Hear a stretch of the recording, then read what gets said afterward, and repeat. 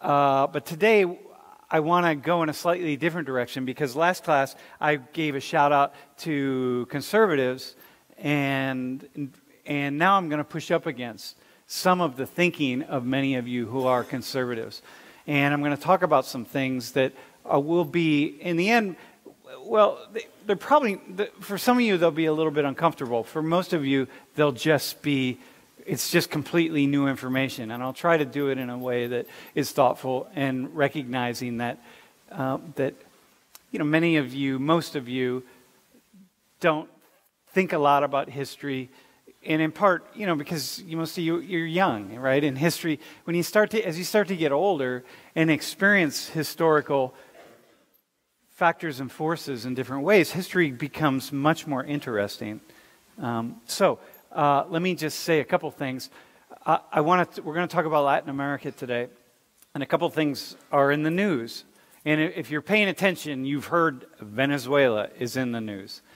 And even if you're hardly paying attention, you can hardly walk past a screen or see a headline where you don't see something that we're saying about Venezuela and about the dictatorship of the Maduro government in Venezuela, which is what the administration and so many Americans are talking about, and sanctions against Venezuela.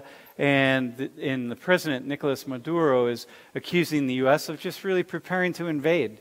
So, they're kind of shoring up their defenses, and then, we're coming back, and, now we're kind of trying to get the Venezuelan army to stage a coup d'etat against the government.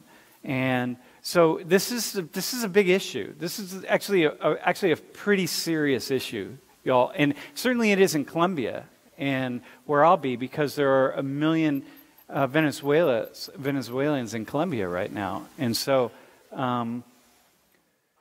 the other thing that jumps up is the migrant caravans, as we've been calling them, and the number of immigrants coming up from Latin America, mostly Central America, who are on the borders and who are really coming up through Central America, all through Mexico, and now trying to get into the United States and to gain asylum to get in the U.S. And so this is a big issue. This is part of the President Trump's reason and some folks in the administration reason of building a wall and just one thing after another. And so most of us really, don't know anything about Venezuela, because why would we, right? I mean, it's well, now it's in Latin America. If I had asked half of you probably wouldn't have known that.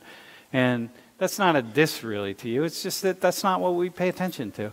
And most of us really don't understand this. But what we know is there are a bunch of people coming up from different areas in Latin America and who are trying to get into the United States. And so that creates a certain amount of fear. And so I'm going to talk a bit about some of the factors and forces that lead to that. And it's mostly going to be me talking today. But, so here, just to see this as a map. So, here, this is Venezuela here, just so you're aware. And most of the people coming up who are part of the migrant caravan, started in Honduras and in Guatemala. So this is Honduras, that's Guatemala, and went all the way up through Mexico. I mean, it's pretty serious. Walking, trains, hiring trucks, buses, a lot of walking. And some folks coming from other areas, but mostly most of the people are from those two countries, just so you have a sense of what that means. But for the moment, I just want to talk about, I've already talked about this, but I want to just do this more directly, because I want you to understand when we talk about Hispanics and Latinos and so on, like who we're talking about. So I just need a few, maybe like 6 people who could volunteer. Are there any, who could come up? Who identifies as Hispanic or Latino? Who could come up? So one, where are you from? Venezuela. Oh, Venezuela. Okay, cool. Where are you from? Where are you from? We're Puerto Rican. Are you Puerto Rican? Oh, you're from there? Okay, why don't you come? I'll take you. Who else? Any Dominicans? Wait. Oh, wait. Oh, yeah. Okay, how about you? Wait, you're Dominican, right? All right. Dominican. Yeah. Okay, muy bien. All right. Who else? Any Brazilians? Who's from Brazil? Anybody from Brazil? Nobody? Anybody half Brazilian? Who else? Who else is Latino? I just want to play off it a little bit. I need a few more volunteers just to kick it out. Anybody? Who's black? Who is Latino? Who's black? Who's dark-skinned Latino? Dude, are you dark-skinned? Are you Latino? No, you're not. All right. I know you're not because you do. Wait, are you dark-skinned? Are you Latina? Okay, how about you? Come on. Oh, perfect, man.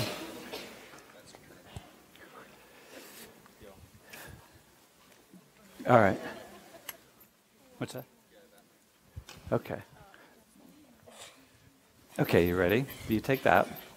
Okay, so you're from, were you from Venezuela? Yeah. Where from? From Caracas? See, the chances of you being from Caracas would be really high. Are you from, were you born there? Do you currently, does your family live there? Wait, hang on, speak in the mic. Yeah. So my entire family lives there, but not my immediate family. We were one of those people that immigrated right when the coup, actually a little bit after the first coup began. So I guess we're in the lucky batch. Okay. But the rest, all my grandparents, all my aunts, they still live in Venezuela. Wow, you know, that's intense. All right. And like, you know, because they're going through something that's really is unprecedented for many, many years. Okay, and what's your name again? Sophie. Sophie? Okay. You finally get up here. All right, where are you from? I'm Dominican and I'm Puerto Rican. My family is from a town called Ay Bonito from Puerto Rico, and then my Dominican side is from Cotuí. Where from? Where at? Cotuí. Oh, yeah? Mm-hmm. Okay, cool. And what's your name? Chanelli. Chanelli. All right. I'm Paola. I'm Puerto Rican, and yeah. And where is your family in Puerto Rico now? Yeah, I have grandparents, aunts, and uncles who live in Caguas in Puerto Rico. Okay. My name is Jasmine. I go by Jazz. My immediate family, my mom and all her sisters and brothers were from Panama. I don't remember the city, but yeah. Okay, so here's the thing, right? So notice the differences here, right? Like, again, I want to say this. This is I mentioned this in an earlier class, but I just want to lay it out. Hispanic is not a racial category, or it is not even really, we don't refer to, it's an ancestry category of sorts, but ancestry is race, it's sociology, it's culture, it's many things all put together. But what you'll see a lot of times, like you're applying to something like Penn State, is, you know, are you white, Caucasian, are you black, African, are you Hispanic, are you Asian, are you South Asian, or whatever, right? But we throw Hispanic in there, but the truth is, it's not the same category. So here, first off, the Americas are populated by people of Asian ancestry. Okay, so we talked about that, Asian ancestry, which is why you see, like, if I look at her eyes, wait, what is it? No, wait, can you? Yeah, just get a shot of her eyes. See, like, you can just see this sort of, do you have Indian blood? So if we do an ancestry test, you definitely have Indian blood. I can see it in your chin, too. I told you I wanted one. After you wanted one? Article. Yeah. We'll hook you up. It's $50. Give me $50. All right. All right, man. Let me see what I can do. All right. And you as well. Look at like her eyes. And you can see this is Indian blood. Okay, so now we have Asian blood. So we do an ancestry test. We see that even with your eyes, but it's going to be a little different. And you, a little bit, but it's different with you. Yeah. So, okay, so that's the first thing. Then we have African ancestry in the Americas. And so people have the idea that the slave trade involved the United States, and of course it did, but only about 500,000 Africans who were taken out of Africa ended up in North America, in what is the United States. Because in North America was a reproducing slave population. The vast majority of slaves went to Central America and South America. So, you know, Jamaica, Haiti, Trinidad, these are all slave ports. These are fundamentally slave ports. So the Dominican Republic, right? So you have half the Dominican Republic was a slave republic run by the French, and the other half run by the Spanish. And so this is why you're from Panama, so Panama as well was a slave port. So what's your name again? Jasmine. Jasmine? So Jasmine is negrita, right? And so she's black, right? This is her African ancestry. But also, like, man, I'm looking at you, definitely have Indian blood for sure. Like I can see in your up here. But I don't know about white. Do you have white in your family?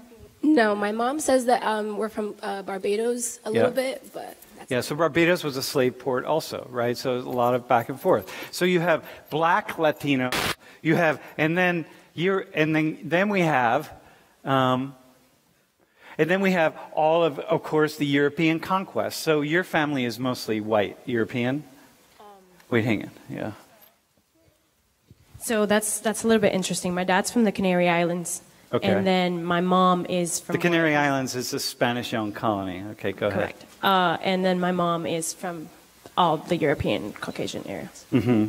And so, like, if you look in Latin America, you see that, generally speaking, and this is what we're going to talk about today, it's the Americans it was a territory under conquest from the Europeans, including the Spanish and the Portuguese. So this is why... Brazil, for example, is not technically speaking Hispanic. Hispanic means that you draw your ancestry from Spain. And Brazilians, in the Treaty of Tordesillas, the Pope divided South America up into Brazil, which went to Portugal, and the rest of it, which went to Spain. And so in Portugal, you speak Portuguese. You don't speak Spanish. And so Brazilians are not Hispanics, but they are Latinos. And so, because it's all part of Latin America. And so, but it's an area under conquest. So this means white people, right? Like this is white people, right? The conquest, you have more white blood. So like our blood, the conquistadors over, what you have is more Indian blood. But you also have, you definitely also have black and white blood. You more. I don't know. It's really interesting. It'd be cool to take an ancestry test. My dad's like really dark, but I'm not. Yeah. My mom's like really, really light, so I just came. So you get that. And how about your family? My dad, he's really dark skinned. My grandfather's really dark skinned. My grandma is white. She's blonde hair, blue eyes. Yeah. And then there's me. Yeah, and then there's you. Yeah. And you're in between, right? You have so you see like how if we try to identify a race group, and you think about Latinos or you think about Hispanics, you can't think about a particular physiological characteristics, right? So because, and like in you. Got it? Is that cool? So think about, as we're moving forward, think about that this is like a conquest thing. All right, cool? That's it, man. It was just really that. I just wanted to rock it. And I want to talk about Venezuela at some point with you all. Thanks, you all. Appreciate it. Okay, so now. Okay, so here we go. Here's the couple things we start up. First, people came to the Americas in search of land and resources, fundamentally, okay, in search of land and resources. And in that quest for land and resources, they had to create, we'll talk about this next class a little more, so I don't want to dig into it too much, but it was all about whatever was here was going to be taken by the people who came. And they had bigger guns, and they had more desire for what it was, and they brought diseases with them, and they just had all of the tools that were needed to wipe out the people who were living in the land, in the Americas. Okay? This land right here, this is stolen land. All of the land from Canada down to the southern tip of Chile is all stolen land. I mean, it's taken from somebody else. And you have to really understand the power of that story. And you can have the idea, so it's like, well, this is the story of life. Some people take, they win here, they lose there. People take, they fight wars, they take what other people have. People give up what they have. I mean, this is the nature of human history. It is the nature of human history to a degree. But it's also really pretty interesting that it's convenient, if you're the group that's on top, to hold on to that particular story. So come along we're going to move up to the 20th. So we have like 400 years of people the people of European ancestry using their power and their might to just take control of the land and get rich off of it and send the riches back to the home country. So this is it. You got 400 years of this. I mean, and it's complex, obviously, right? I mean, I was a Latin American, a Latin Americanist in all of my doctoral work. So it's like, trust me when I say it's complex. But then in the 20th century, we start this battle with after World War II with the Soviet Union. And the Union of the Soviet Socialist Republic is what that stands for. And here is Russia, the Soviet Union, right? The Soviet Union was not just Russia, which is one country here, but also all the other countries that came under their domain. And the rest of the world being the United States and its Western allies. So we have Western Europe, we have here. The Americas were ours, was the United States. And then, of course, in different areas of Asia. And then the world lined up, either with the Russians or with the Americans. Fundamentally, okay? And then we fought it out. And we fought out the war in the Americas because that was our land. And this is really important. So here, oh God, I wish I could tell you, hang on, I'm going to tell you the story in a way, okay? So when I was your age, in 1980, I was 20 years old. And this story hit the news. 4 church women were killed. They were nuns. They went down to Central America and to El Salvador in particular. And they were going down they were Maryknoll nuns. So they really were working with the poorest of the poor in El Salvador. In El Salvador, what you need to know about the Americas at this point in time is this immense inequality. Immense inequality. Such a large percentage of the population throughout Latin America living on subsistence economies. Like really barely getting by. So when you have an image of people who are really, really poor in the world, you got to think of an extremely large percentage of people. At the same time, you got to think about the ruling elite who trace their ties back to Spain and Europe and then increasingly the United States, who hold the power, who hold the resources, who just hold control of everything. And then you have the large numbers of really poor people. These women right here were going down to work with the poorest of the poor. They were identified by the El Salvadoran government as being communist. And there were thousands upon thousands of church people, I later came to find out, were being killed by their governments. Priests, nuns, lay clergy, including people from the U.S. They were Americans. They were killed.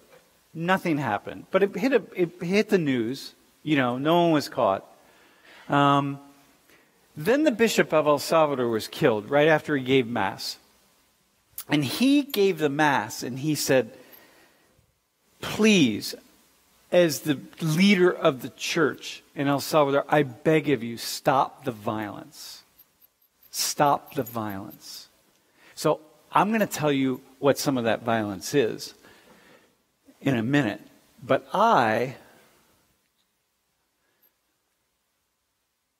in my 20-year-old self, was really interested in religion. And I started just looking around to say, why are we killing bishops and why are we killing nuns in these countries? Right? And who's killing them? And I discovered this idea of liberation theology. And liberation theology was a theology put together by Christians, drawn up by Christians who said, we've been reading the Bible. And actually in the Bible, what Jesus said is that you should help the poor. And what Jesus said is that the land is for everybody. But when we look around, what we see as Christians, so these are priests, lay clergy, nuns,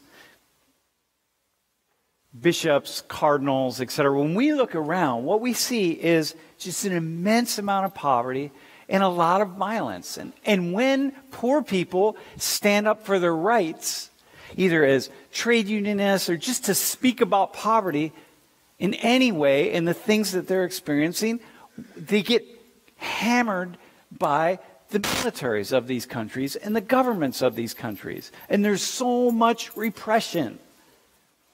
And liberation theologians were very quickly identified as communists because what they said was Jesus truly was a communist. Because what Jesus said was bring people together, poor people together, all people, and help one another, and certainly feed the poor. And rich people who are controlling 90% of the resources in our land, while other people are going hungry. Infant mortality in El Salvador in the 60s and 70s was like 250, meaning that 1 out of 4 children die before they reach the age of 1. I mean, just terrible conditions. And so these religious people said Jesus was a communist. It's pretty clear if you read the Bible that Jesus would not support the rich people who are killing the poor people, that Jesus would support the poor people who are standing up for their rights. There's no way Jesus would support the rich. And so I got really interested in this liberation theology because I said, wow, that's a fascinating movement. And it leads the governments to kill thousands upon thousands of church workers, like people who are really just Christians. And you say, oh my God, what is that? So then I started to look around even further. And what I discovered changed my life completely. Changed my life. Because I started out as a 20-year-old who wasn't thinking much about politics and government and foreign policy, like many of you, man. So many of you, right? Just, you're not thinking about it. You're not thinking about it, right? It doesn't matter to you, right? So I'm you. What's your name? Gage? I'm Gage, sitting in my classes, just thinking like, I don't care. I'm not engaged whenever we talk about these issues. It's just not interesting to me. Why? Because I didn't know anybody. It didn't connect me in any way. But then I found out one really interesting thing. That the money that was being given to all of these countries who are using the money to buy weapons from us to kill their own people was from the United States. So that we were actually funding all of the violence against poor people and against Christians. So these women right here were killed by a battalion in El Salvador that was trained in the United States. They were killed with weapons that were given to the government of El Salvador by the United States. And we trained them so that the military in El Salvador would stop communism, which meant stopping people like them, which is why nobody was ever tried for their murders. This is the United States. So now imagine that I'm you all, right? Bro, what's your name? What is it? Trevor? So imagine I'm Trevor. Or I'm Gage, and I'm sitting in a class. And I'm just having this sense that, hey, the United States, it's cool. Like, it's cool, right? We do good work for people. Like, if we're trying to kick Maduro out in Venezuela, he must be a bad guy. If we're calling him a dictator, then he must be a bad guy, right? If we're, like, against the Iranians, or we're against whoever it is, they must be really, really bad. And so imagine I'm just assuming that to be true. And imagine that day when I first discovered that, wait a minute, hang on. Actually, I'm seeing it's the opposite. That we, the United States, is paying for the weapons to kill innocent people. In my life, I just say, wait, hang on a second. That can't be true, right? So then I keep digging. And the more I dig, the more I discover that, in fact, it very much appears to be the case that the United States is behind all of this killing in these countries, in Latin America. And so I'm 20 years old, and I'm saying, oh, shit. Like, the world that I thought was true is not true. And then what does that mean for me as a human being, right? Are you an American citizen? So what's your name?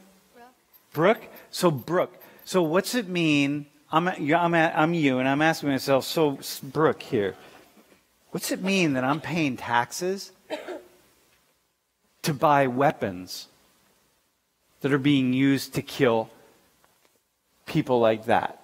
And no one in my government is going to do anything about it. In fact, they're going to cover it up. Like, what does that mean, right? So if you ask yourself that question, right? So the people, I was at the Penn State wrestling match the other day on Sunday because I was at Rec Hall and someone had a free ticket. So I just ran into the wrestling match. I'd never been to a wrestling match. And so I said, I'll spend half hour and check this out. And at the start of the wrestling match, they do the Star Spangled Banner, right? Someone sang the national anthem, right? And so I got to stand up because everyone stands up, so I got to stand up, right? It's how it is. Now I got to stand up knowing that, wait a minute, hang on. Gage or Trevor or Brooke, you just stand up, right? Because it's like that's what you do, right? You put your hand on your heart and you just look at the flag. But I got to stand up knowing that the flag, also behind that flag, all the good stuff, is also all the bad stuff, like the murdering and killing of thousands upon thousands of innocent people, which may mean nothing to you. Like if your father wasn't killed by the military in El Salvador, that doesn't really mean anything. But do you have a father? Do you like your father? Is he a nice guy? So imagine your father is pulled out of his house this weekend and killed, and his body ends up on the street. And you think, who the hell did that? And then you find out that actually it was the Canadians that did that, and they paid for that to happen, and there's nothing you can do about it, and we're beholden to the Canadians, and then that's just how life is. And then they're going to do it again. And if you speak out, they'll come after you, and one after another. And eventually you're going to feel some kind of way about the Canadians, right? And imagine that's happening all around you. And all your father was doing was trying to feed poor kids on the block. All he was doing was trying to feed poor kids. And they didn't like that, and so they took him out and they killed him. Okay? So now you got people all over Latin America with those stories. And I'm starting to read these stories. And I'm realizing that me, the guy who before could stand up and, with the national anthem, right? And look at the flag, I can't do that anymore. I stand and I'm respectful, but I also know that that flag represents the same thing that killed these women. And not just these women. How many more do you want? How many thousands of people? So how many people do I know in my family? I come from a long line of people in the military. I work with the military. I've been a consultant for the military. I'm really involved at multiple levels. And yet I got to stand up with the flag. And imagine how difficult that is for me. Starting when I was 20 years old. And if you think like, wow, what's the problem with that? Or you should do that. Then what I want you to do is come see me after class, and I will introduce you to somebody whose father was killed because their father stood up for something that people in the U.S. government didn't like. And so then they paid someone to go kill them. You see what I mean? You see the complexity here? The problem? And if you don't understand that, then if you have a hard time believing that, then you're just like I was when I was 20 years old. Because when I was 20 years old, I couldn't believe it. I had to keep reading and reading more. Like, come on, that's not the government. That's not the United States. Like, we don't do that. That's not what we are. Come on. It's not. Or it became like, well, that's just what happens in war. But hang on. No, it's not what happens in war. 4 nuns don't get pulled out of their car, brutally raped, and then killed. And then we know who did it, and the United States refuses to even begin to prosecute them. Why? Because we trained them in the United States. We taught them to do it. We paid them to do it. And it's not just 4 nuns. It's one person after another, and thousands upon thousands of people. And you think, what did they possibly do? What did they do? And so you can imagine Sam, the 20-year-old, who's got to now put all this stuff in his head to figure out, how do I make sense of this? Because that's not the country I know. When I was 20, my brother had already been 4 years in the military. My nephew was already 4 years in the military. I was, it's like this thing, like, what do I do? How do I sit with this? What makes sense? So then I start going back, and I realize I start reading the history of Latin America. And I realized, my God, these are just big farms. In the United States, basically, once we took control of Latin America, kicked the Spanish out, basically what we did was just pour a lot of money into the rich elites in Latin America and gave them enough weapons so they could control the people, so that all the produce and what they were exporting, we could just make decisions about what to do with that. So we just allied ourselves with the elites, and then we had all this bananas and pineapples and tobacco and whatever it is that we need. And then we align with them, and then that's just us. And the more I read, the more I realize, oh my gosh, this is like, there was this word where we called about the banana republics. These were just like, you know, they're some countries, but this is just the United Fruit Company's Caribbean empire. One. This is the United States. We basically went into the countries and said, hey, they're ours now. And now we need a military there, so what we'll do is we're going to take the rich, and we're going to pay them off, and then they're going to establish the military, and they'll do our dirty work, and we'll give them all the weapons they need, and then we'll get all of the fruits of their labor. And then it gets more and more intense and more complex. And eventually you get to a place where people in Latin America are suffering so much that they start to rise up. And there's a whole movement in the 1960s around the world that was sort of coalesced around this idea of communism and socialism. So poor people, like really poor people, y'all, like if you can, like essentially slaves. So you got it? Like imagine. And they start to suddenly rise up a little bit and to come together. You know, like you all get together and you say, hey, we got to figure out how we're going to even feed our children here. We're going to start a school and we're going to do this and we're going to do that. And then the countries here start to establish these death squads. And the death squads are all these secret squads. First off, they have their militaries, but the militaries can't do it all. So then they have all these secret squads. And the secret squads are just watching for the communists, watching for anybody who wants to actually do anything to help their people. And y'all, like, look, one of the problems in life that many of you probably have right now is this doesn't matter to you. It doesn't matter because it's not real. It's not real, right? You know what I mean? It's like, I don't. It's not real till you sit down with someone whose husband was pulled out of their house or who lost their child or one thing after another after another. It's not real. And at that moment, things start to change because then the person is a real face. You know what I mean? And then you got to confront all of the issues. So here at Death Squad, this is El Salvador, this is in Guatemala. Right? So here are some of these squadrons, Squadrones de Muerto.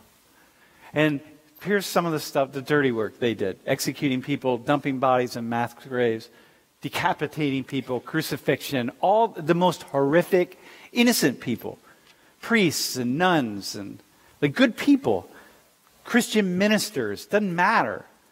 Good people, nice people, right? All this stuff. Hey, by the way, if you are following the Middle East, I used to do a lecture on this. I don't anymore. But if you're following the Middle East at all, if you're familiar with ISIS in the Islamic State, are some of you familiar?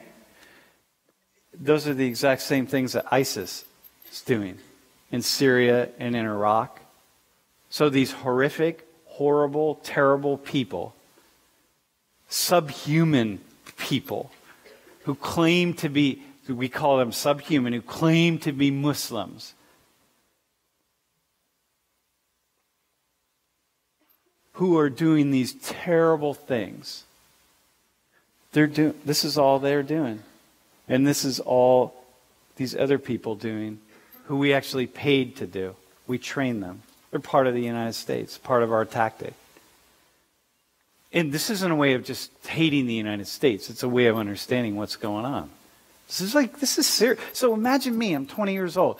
Then I'm 21, and I'm 22, and I'm studying this more, and I'm getting more just crazy because it makes no sense to me. Because I'm just this kid from Toledo, Ohio. I'm working class. I'm going to the University of Toledo. It's a small state school. I'm paying $500 a quarter to go to school. By now studying sociology, I didn't know anything. I was just every day trying to pull my head out of my rear end, just going like, but yet I keep confronting these things that are throwing me into this whirlwind of reality. And then I start to encounter stuff. Right? So here are some victims in San Salvador in 1981, right? So this is all stuff now I'm engaging in. Like I'm really, it's just death squads trained by the United States, often in the United States, using weapons paid for by the United States. So imagine me, my mind's just spinning like, what the fuck? What? Right? Seriously? And so somehow I got to hold these two together. Because the United States this isn't the United States I know, which is also true. Right? It's the place. We send people out to help people. We send people out when there's famine. We send people out to do all sorts of really awesome things.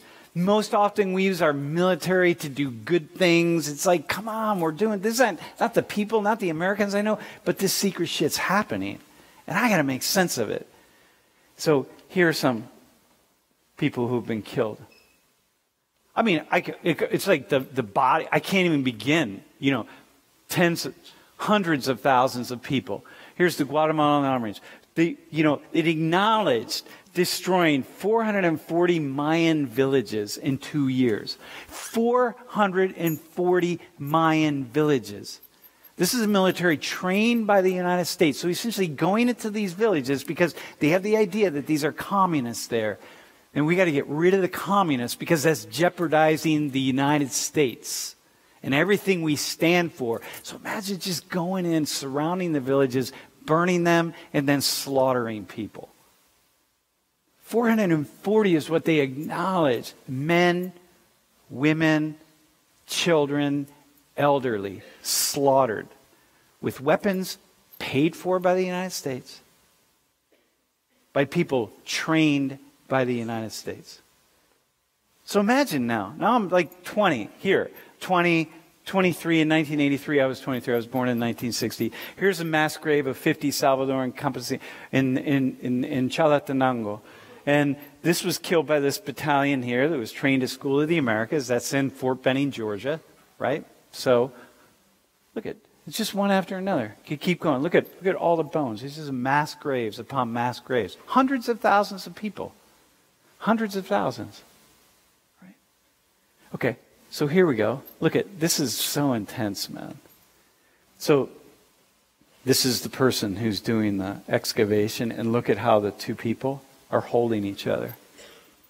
Imagine that's your mother and your father.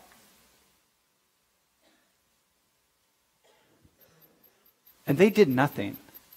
They weren't a threat to the government. They did nothing. In a foreign country, a foreign invading country paid to have them killed. Imagine that. So this is the legacy that we're working with all the time. And so, you don't know about it. But imagine those of you who you just kind of follow, you have this idea like, Trump, go Trump, or conservatives, or I love America, and who are pissed because I said, I have a hard time standing. I can't really salute the flag. I stand out of respect. But in my mind, our image is like this. With people who I talk to, people's stories, I know the stories firsthand. I've been to places like this. How do you do that? How would you do that? That's like somebody coming and killing your family, and then someone saying, oh, but you have to go and say hi to them. You got to go say hi to them. But they just killed my whole family. Oh, well, it doesn't matter. I mean, I know that, but you still got to be respectful. You can't call them out. You can't scream at them in a courthouse. It's like, what are you talking about? What are you talking about? Like, seriously, this is the shit that I live with. Why, I'm half nuts. So here's one.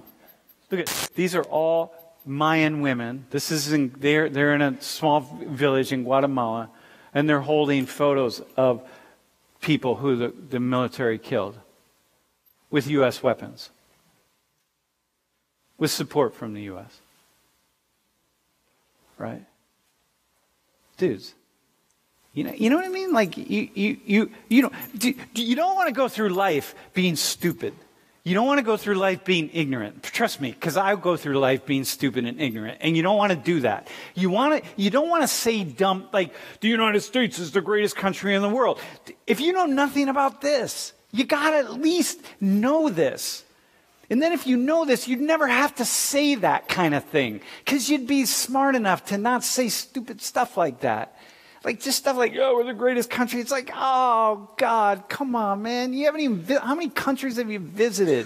What do you know? What do you know about U.S.? What do you know about us? We're not the worst country. We do amazing things, including with our military. We do amazing, cool, awesome things. But, man, you've got to confront that.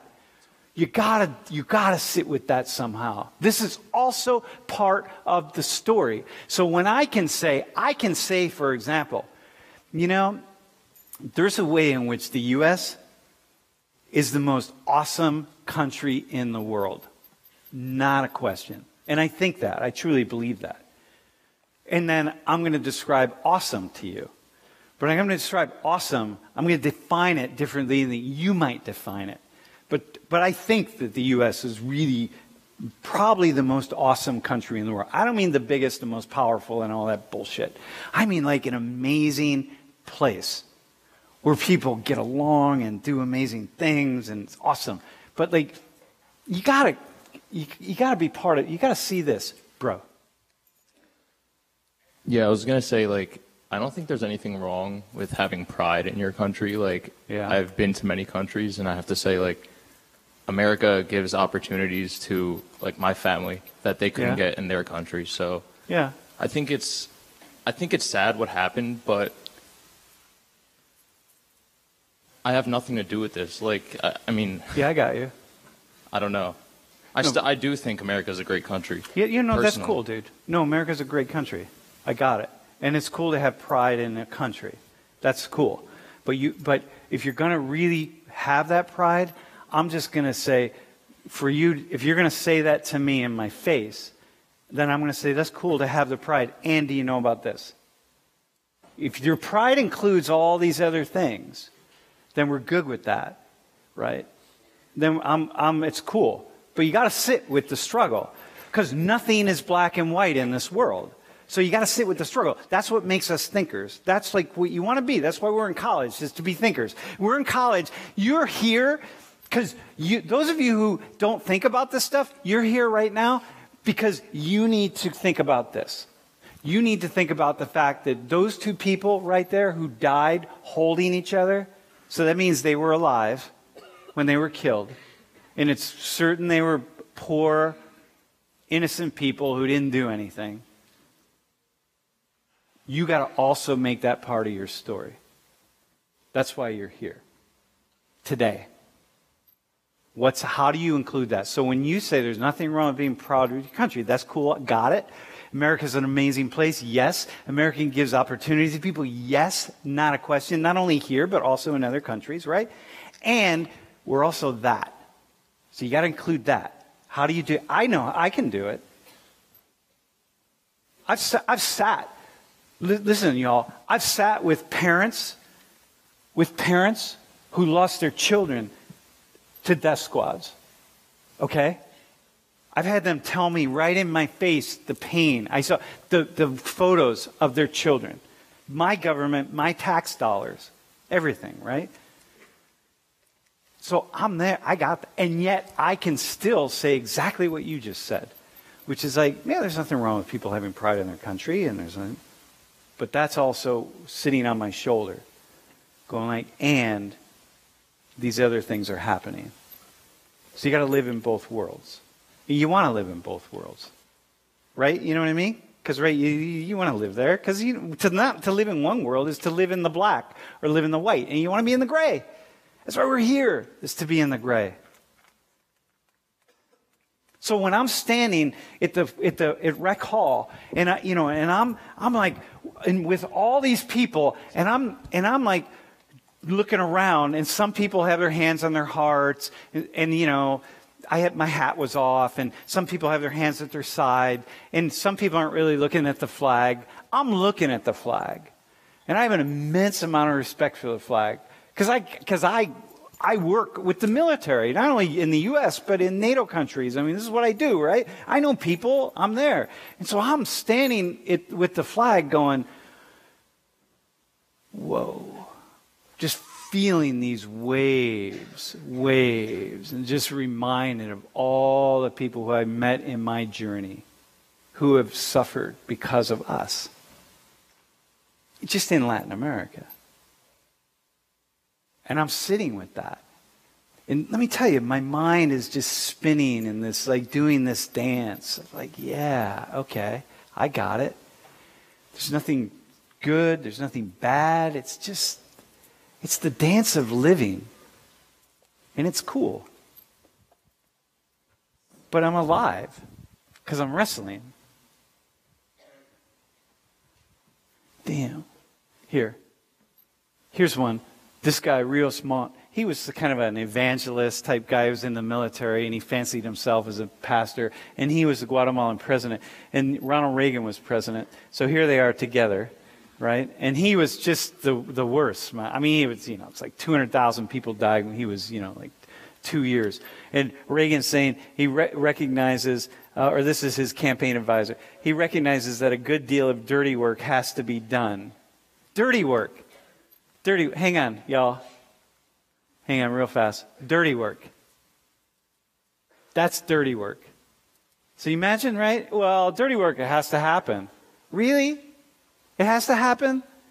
Okay, here you go. Ready? How about if we take a trip over and you can have a conversation with ISIS? They're looking for people to behead. How about that? And go talk to them and see, that's dirty work. Is that all right? Like, what are we talking about here? I don't know why I gave that example, but I don't know what the hell I'm talking about.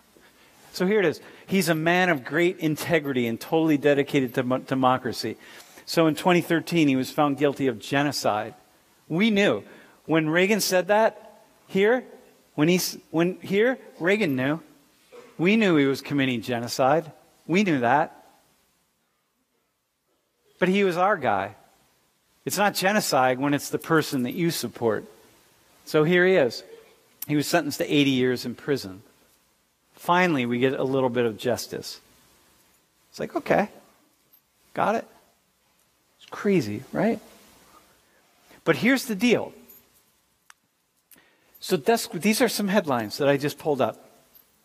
Death squads are back in Honduras. They're back in Honduras. Because Honduras is suffering economically, and people are starting to say, hey, wait a minute, this is a problem here. And we need to mobilize, and we need to feed our children, and we need to go to school, and we need safety, and we need hospitals, and we need this, and we need that. And Guatemala has used anti-drug resources for political monitoring. So we're giving them anti-drug resources, and they're using it to monitor dissidents. Who are the dissidents? The dissidents are people like the nuns and the priests who are just trying to mobilize. Those are the dissidents. The same people. Same things happen. U.S.-funded police linked to executions in El Salvador.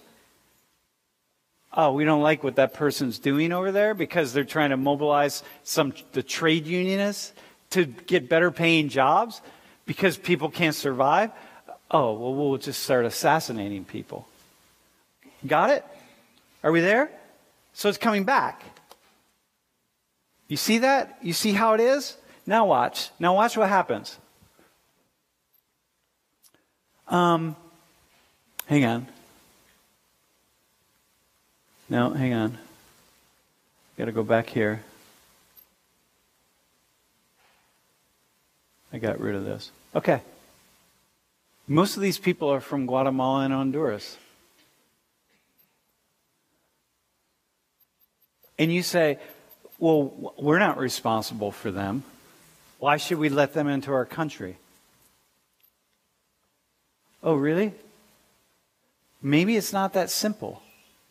I was listening to an interview of a couple people from Guatemala who are probably in this very group right here. And they were talking about what led them to get onto this caravan and come to the United States. And it's the same stuff I was reading about when I was your age. And I'm thinking, whoa. And they're getting weapons from the United States. And they're still getting training from the United States. And their lives are in danger because, one reason or another. And I think, here we are. Here we are. Right? We're back. It's like my whole life has gone full circle in, 35 to 40 years, right? It's gone full circle. It's like, God. And so I can't look at these people and say, I'm like, well, you can't just open the borders and let everybody in, right? You can't just do that.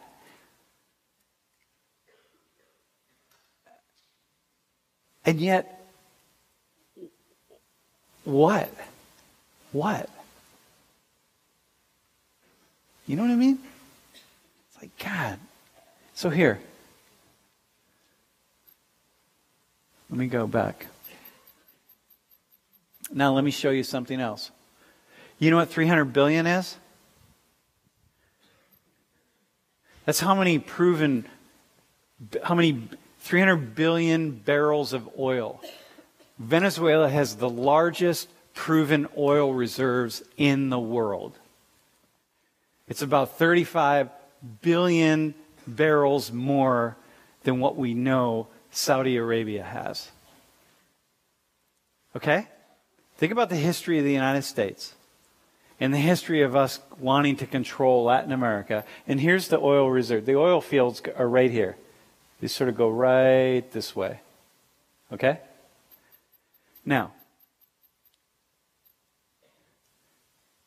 what makes you imagine that oil isn't part of this whole thing? Maduro's a dictator. Chavez was a dictator.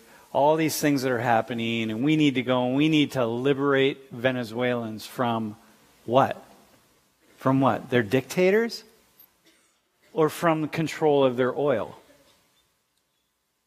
What did we spend what are the wars in Iraq, in Afghanistan? What, like $1.5 trillion or something? So we don't have to go over there. We could just go right here. So it's just kind of curious to think, wow, we just go around the world. The oil is our oil. Like, we were in the Middle East to take somebody else's oil. That's why we invaded Iraq, fundamentally, because they had oil and we wanted to control it. So we're going to go take your oil. Imagine, bro, like we just show up at your house one day and we're going to take this apple tree right here. Well, we'll leave you the tree, but we'll take all the apples out of it because we want that. And you're going to say, oh, yeah, okay, fine. And then over here, she's saying, like, well, they have a right to take your apples. We need the apples. Like, our people need those apples, right? So we should get your apples. And, like, well, because we need them. So when you think about going to Iraq to take oil, and you think, well, but we need the oil, it's the same damn thing as of the two of us taking his apples. And us thinking we need them and that we deserve them. Or maybe now it's going to Venezuela and taking oil because we need that. You see what I mean? So like, wow, maybe oil's part of this. God. It's a lot of things, obviously. If you study Venezuela, it's immensely complicated. Here's the biggest thing right here. Here's Chavez. Chavez was elected, and you see the economy is doing okay, then it tanks, and then it's doing quite well, actually. That's an immense amount of growth. And the price of oil was pretty high, so everything is good, and then oil starts to tank, and then boom. And that's all you need to know for Maduro. That's why he's not going to last very long. He'll be gone very soon. And everybody, you got a couple billion, or a couple million, 3 million, I think, Venezuelans have left now in the past several years. It's like getting out if they can get out, and if you can't get out because if you have land, if you have houses, if you have whatever, right, as you know, right? And so, like, here we go. Look at that. That's why it's not going to last. That's also part of it. It's a complex thing.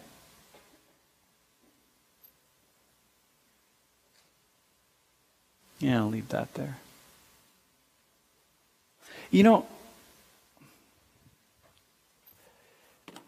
Dudes, There's nothing in an hour. There's no way that I could even begin to offer up a vision in 1 hour. At most,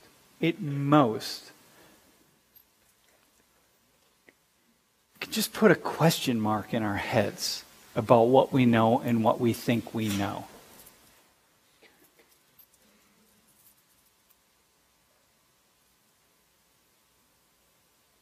You know, I was in Nicaragua when I was 26. I tell this story sometimes because it's a really intense story. For me, it was one of those pivotal moments.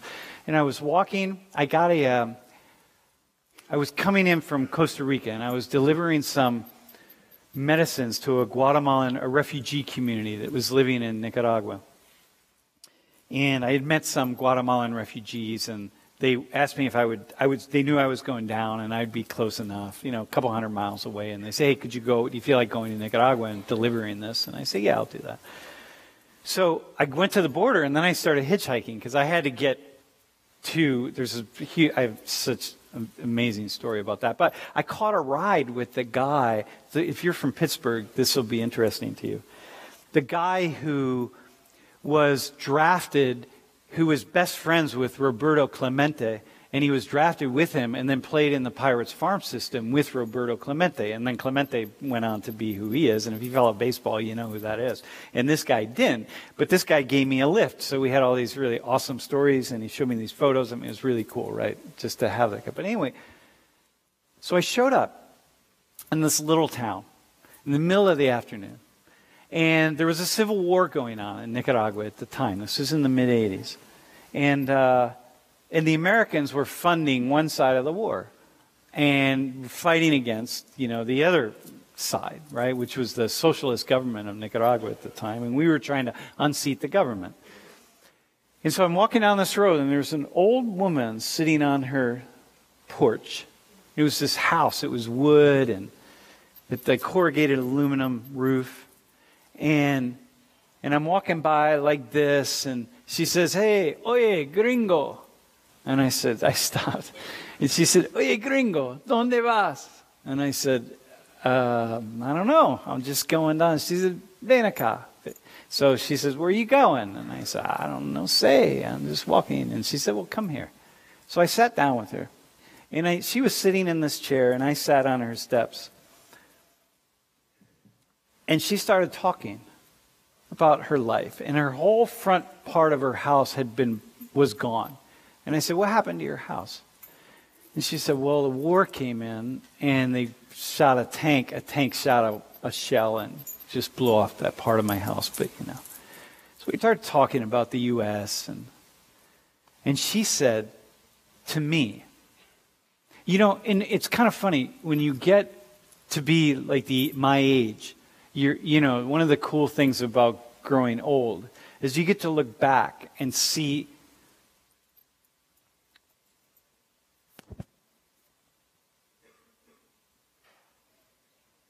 those moments in your life that changed you forever. So this woman says, listen, gringo, you see what this is. You see what's going on here. When you go back to your country, because I told her I was going to be a teacher, I was teaching. Do something for me. Always tell your students about what is going on in other parts of the world so that they know. And tell them what has happened here in my country. And it's funny because I never get her. She's always in my mind. And then since that moment that I made a commitment to her, I promised her that I would do that. And so I always talk about international issues. I've met many other people, many other stories. And the stories are just as profoundly sometimes disturbing and sometimes uplifting, because some of it is just absolutely amazing and awesome, and some of it's really disturbing.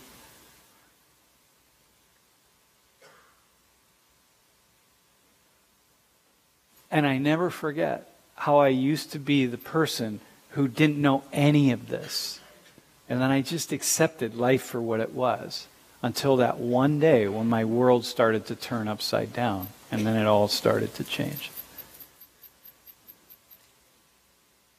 And by the way, you can love your country and you can love other countries at the same time. And you can love your country and you can also understand and criticize things that your country has done and is doing. So, for example, Saudi students, you're in this right now. Big time. Chinese students, you're in this big time. Because I could talk about China and some things happening there, and I can talk about the Saudis and what's happening in Yemen, in the Emiratis, in Qataris. We could go on and on. Doesn't matter. It's everybody. But what makes us human is the ability to see the two, see both, and just accept that. That's okay. And those of you who think like, oh, the United States is the worst country in the world, nah, man. No. For all the shit that I've seen, trust me, I've seen other countries who've done the same thing and sometimes much, much worse. And it's hard to get much worse than some of the stuff I've seen that we've been part of. But it is. So you can't do that either. So those of you who are leftists, don't just play that card. Because that's just ignorant, man. That's just come on, man. Don't play that card. You want to play the card of knowing and understanding. And then withholding some opinions before you really get it.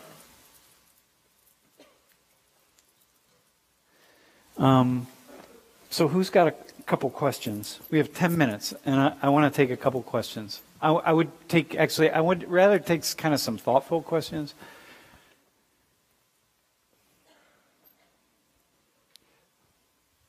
Bro. Yeah, my question is, don't you think that the blame for what we talked about today lies infinitely more with the Central American governments that directed and perpetuated these atrocities than with the United States government, who is simply outfitting other countries to win them over to our side instead of the Soviets, who would have easily supplied that funding instead of us? Yeah. So here's what I would say about that. Money is dude, thanks for asking that question. That's a really cool question. And I actually have a really cool answer that I've never had before. So you give me a chance to say something that's actually thoughtful for once.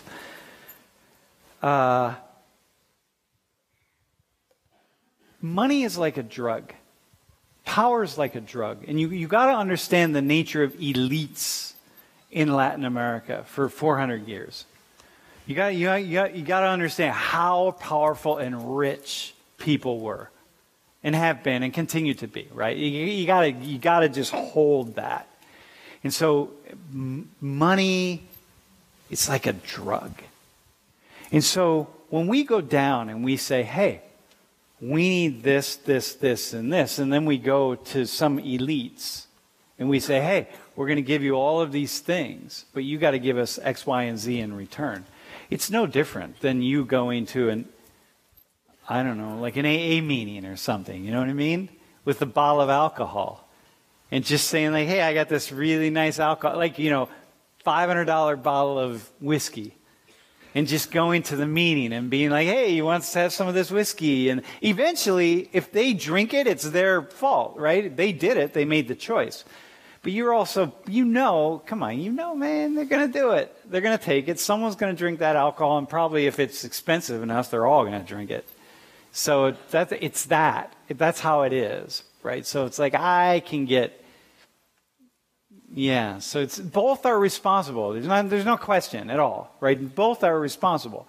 But the issue is I'm here in the U.S. when I'm standing in Rec Hall looking at the flag, I got to deal with that flag, and I got to deal with me. And pretty soon I'm going to get my taxes back from my accountant, and I'm going to write a check to Uncle Sam, right? And there it is. So here we go. This is me, and some of that money is going to go here, and so that's why I talk about this. I could talk about Colombia.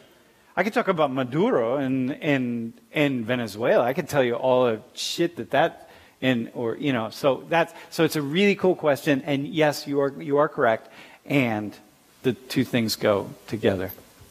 Yeah. My question is, so we talked about. Wait, where are you? Oh, dude. All right, bro. Oh, dude, Jonathan, what's up? So basically, we talked about all the messed up stuff that's going around the world, and but it's not all, right? You need to understand the vast majority of actions in the world are not messed up. They're actually really cool. The world's not getting more violent. The world's not getting more messed up. People, I'll keep that in mind, everybody. I understand those points, and but from this perspective, one thing that I think we should talk about is how are we gonna change this? How can we solve this kind of problem that we see? It's not, the question is not as direct as that. Yeah. But I think that thinking about the solution would be important. Okay. So we're not gonna see dead bodies everywhere. So for me, it's what comes down to the foreign policy of the United States. What kind of foreign policy should we follow? And if so, should we care about our values and morals and all this stuff? Because it comes down to, interest. There's a national interest embedded by the country's leaders. Okay. Here, let me respond. Let me give you a response. First off, I'm not concerned about U.S. foreign policy. I don't have an impact on U.S. foreign policy. I'm not. That has nothing for me. I can't. I'm closer to it than a lot of you all, right? One of my former. I have people, former students, people are working. I'm closer to it than a lot of people, but I'm not interested in that. All I'm interested in is each one of us becoming a better person today than we were yesterday. And I think becoming a better person is also having more awareness, being smarter and being more thoughtful. And I can like Trump. Dude, you think Trump's worse than the Democrats in here? You think Trump's worse than Hillary Clinton? You think what Trump is, his policies in Venezuela and Latin America and whatever are worse than what Hillary Clinton's policies would be? Are you kidding me? So you can't, none of that you can do. All I'm concerned about is each one of us just being a better person than we were, being more thoughtful, being smarter, being more just kind. So when you see, look, you go back to this right here, this photo, right there. There. That photo. When you see that photo, don't be a bleeding heart liberal. You don't want to be like, oh, these poor people, oh, they're suffering so much. Oh, guys, that's so terrible. Now let me go just to have a beer or whatever because it's St. Patty's Day or whatever it is. It's like, no, that's not the answer. The answer is look at them, think about the complexity of what's going on here, and then make our lives more complex. You know what I mean? So that I'll make our lives more complex and just then be better people because we're just more thoughtful. That's it. There's no answer to that. You don't let them in. You don't hold them out. You don't do. I don't have an answer. I just want to be thoughtful, and I want you to be more thoughtful. And I don't want you to saying dumb things like Hillary wouldn't have done that. Please, come on, man. Or we're the greatest country in the world. Just come on. That's just not it. Nor are we the worst country. That's also really dumb. It's like, please. It's all just like,